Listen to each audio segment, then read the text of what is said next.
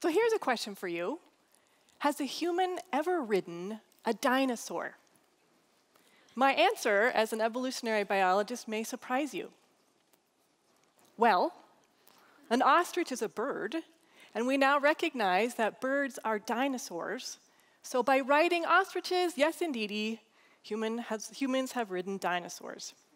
Why anyone would want to ride an ostrich is a completely separate question. But what's wrong with the panel on the left? Time. Time is what's wrong.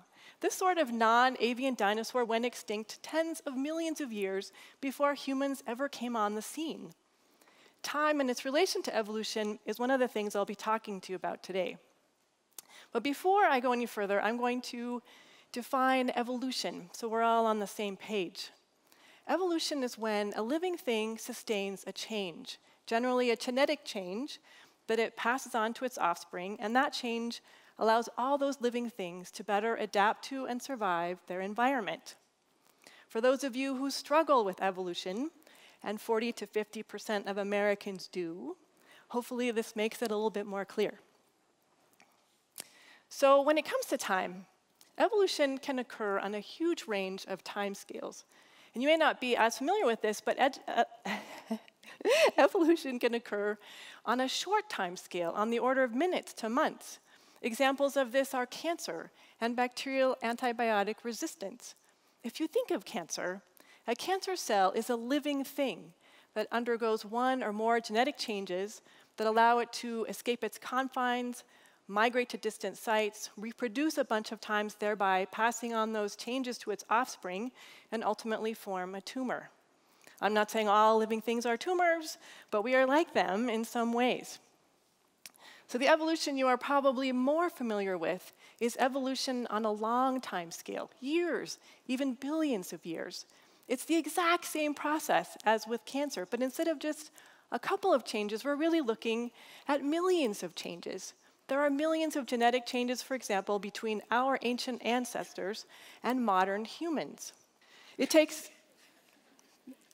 a really long time, not just for all of these changes to occur, but for them to be selected for and to spread throughout a population. What I study is the long, deep evolution of birds from Mesozoic dinosaurs. I've been working with Jack Horner on this project, the DinoChicken Project, and it was indeed inspired by the Jurassic Park movies. Jack is famous for saying, "Why don't we turn a chicken into a dinosaur? Why not?" He surmised that we could learn a heck of a lot about dinosaur-to-bird evolution, and as usual, he was right. But there's a lot to study here, because we're looking at about 150 million years of evolutionary change between what is generally regarded as the first bird, Archaeopteryx, my favorite dinosaur, and, say, a modern chicken. Because there's a lot to study, we had to narrow it down. We decided to start with bird tail evolution. In the Jurassic and Cretaceous, the most primitive birds had long, reptilian-like tails. But about 130 million years ago, the fossil record shows a sudden appearance of short-tailed birds. Long and short-tailed birds coexisted for a couple million years, but since then, all birds have had this modern tail configuration. There are fewer vertebrae in the tail, and the vertebrae at the end are all fused together into a structure called the pygostyle. This modern tail has been hugely advantageous for birds, with improvements to flight lift and aerodynamics, and concomitant changes in tail feathers likely impacted sexual selection. Female birds seem to think that male birds with striking tail feather displays are pretty shiny. So, how do we study bird tail evolution, or really any event that occurred millions of years ago? For this, we use a strategy called EVO-DEVO, evolutionary developmental biology. We are currently at an incredible crossroads in science, where multiple fields are converging together to give us unprecedented understanding of biology. Paleontology is no exception. We can now combine paleontology and developmental biology to understand not just what happened and when, but now we can understand how something happened. So using EVO-DEVO, where do we start? Well, we start with the fossil record. The fossil record shows us that about 130 million years ago, there was a an abrupt transition of long to short tails, and despite lots and lots of searching, no one has ever found a Cretaceous intermediate form, like a bird with a short tail without a pygostyle, without that fusion of vertebrae at the end. So now that we know the what, tail shortening and tail fusion, and the when, 130 million years ago, what steps do we take to get to the how? We look at DNA, at genetics. We don't have Mesozoic dinosaur DNA yet, but we do have modern dinosaur bird DNA. We also have the DNA for a whole slew of different vertebrates. And since we're all vertebrates, we can look, and we all share the same basic set of genes, we can look far and wide in living vertebrates to see how changes in DNA cause particular physical changes. We can also look at development. The way a structure forms in an embryo can provide significant clues as to how that structure evolved.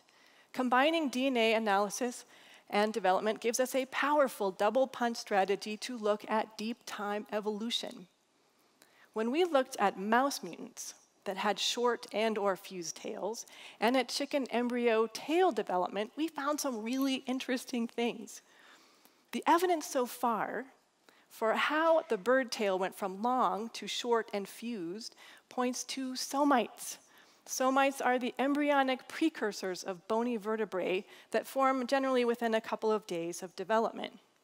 We found a very particular change in the somites at the end of the chicken embryo tail that snaps a whole bunch of puzzle pieces together. If a mouse mutant has this same sort of change, it has a short tail. It has fusion of vertebrae in that tail. It also has changes in the formation of spinal nerves, all of which are exactly what we see in the modern bird tail. So maybe the fruitless search for Cretaceous intermediate forms is because there were no intermediates. A single genetic mutation could have been responsible for both shortening the tail and fusing it up at the end.